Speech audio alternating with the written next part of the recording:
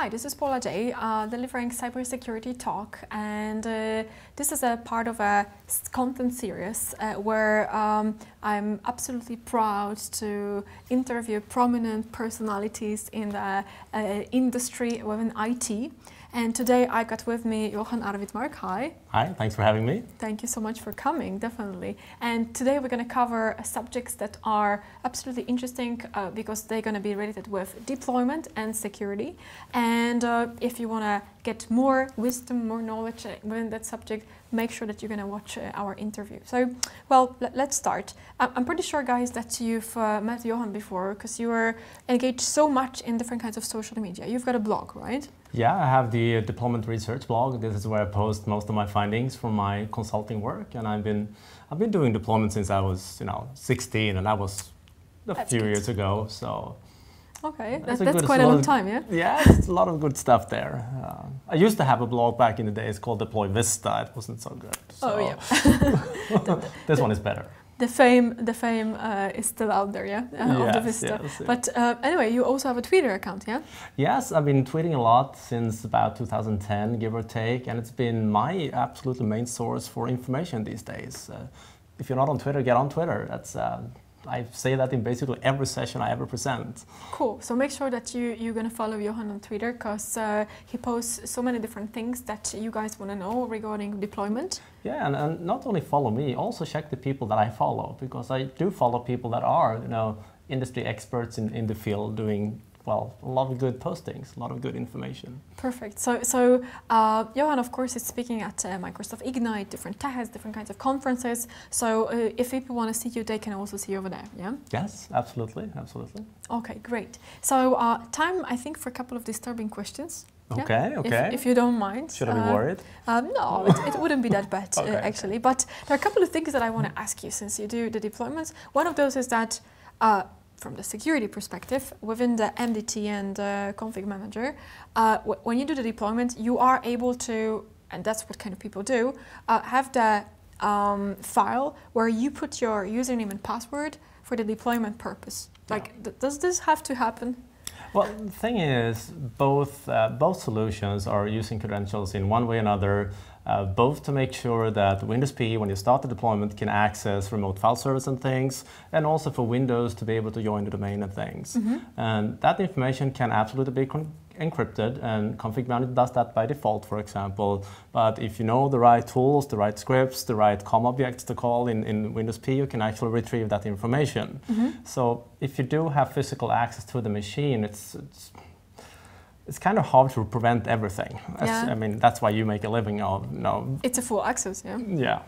But you can at least restrict those accounts, making sure that they, for example, cannot log in interactively to other machines. Mm-hmm. There are plenty good articles out there on how to secure them, lock them down as much as you possibly can. Okay, that's cool. And another question that I have for you is that, well, it would be lovely to see security settings being deployed at the customer side. Is this something that is happening from your perspective in practice? Do customers actually ask for hardening of the image before the image is getting deployed? There is. It's a bit of a mix. Some organizations, they're actually even forced to do that because of regulations, like federal rules that allow them to, or they have to do that. So Microsoft are releasing new baselines for Windows 10. They were released just before Christmas, but if you work in that type of environment, you have to use them. And you basically have two ways of dealing with it. Either you try to lock down your image. The downside is it becomes very static. The good news is it also works in a workgroup environment. It turns out it's quite tricky to have a workgroup client getting policies from a domain that is not a member of. So you don't have a choice. Yeah. But when you do have a domain join, and then you can use central group policies from Active Directory, and that's much easier from a deployment point of view. Oh, that's good to know. What about the machine that is during the deployment? Are there any things to look at? Like when the image is being deployed, like there have been recently some news about what can you do to that particular machine. So what do you think about that?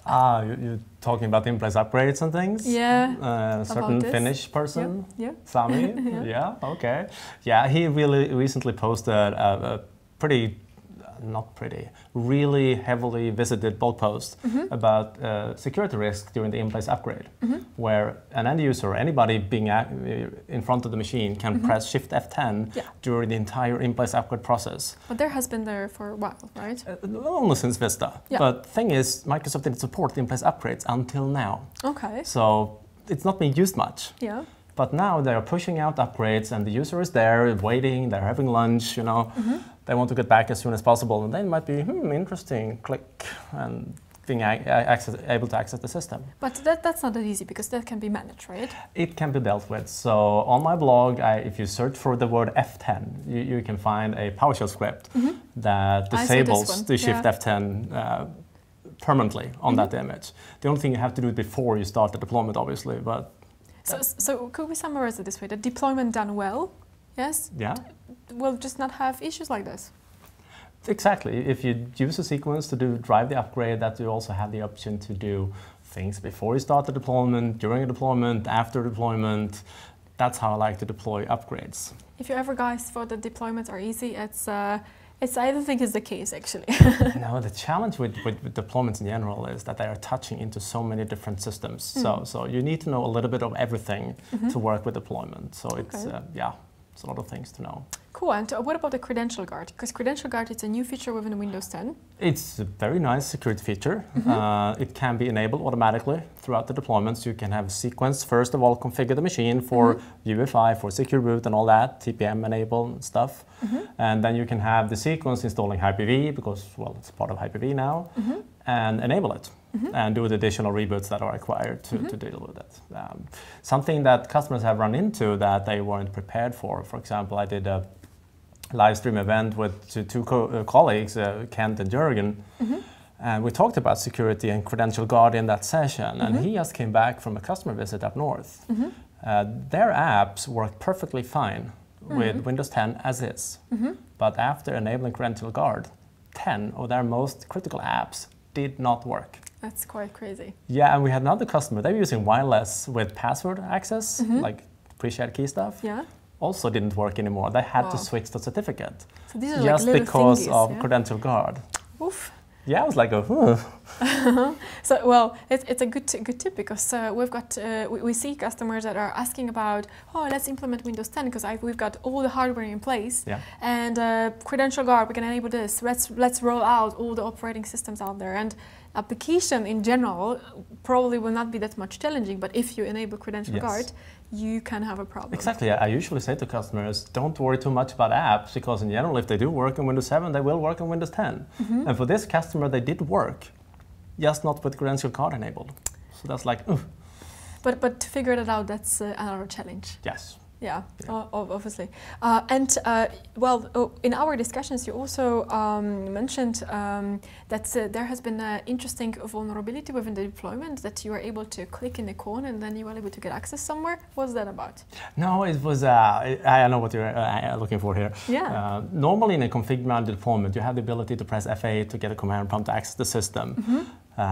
But a friend of mine, Jürgen, the same guy as before, he and another Johan, there's apparently a lot of them in Sweden, he wrote a background thing for the deployment. So you have to right-click in the left-hand corner and you get a password.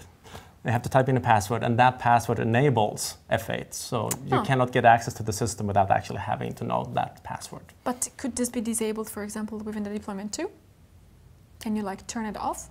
Yes, you can absolutely disable it completely, but then troubleshooting is a royal pain. Oh, okay. So you want to have it, but you don't want to have it. Like, you know this, security, you give some, you lose some. Absolutely. Comfort versus usability. Yeah. So. Yes, yeah. Okay, cool. So I got two more questions to you. They are from the a little bit more softer area. Okay. And the first question will be related with young people. Like, if they want to jump into the deployment area, what kind of stuff should they know? Like, because they are like seeing their career starting right now, and they're like, we want to do deployments as you do, and so on. So they're like, what am I supposed to look at to get more information? What do you think? Well, first of all, I recommend if you want to start and work in the DDoS deployment field, you should start by learning things that are a little bit outside of it. Learn the connecting systems, learn about servers and Hyper-V and Active Directory and group policies and things that deployments are connecting to, because that will give you a lot of better understanding of the process. And once you know that, then you can start to focus down more narrow into the deployment stuff.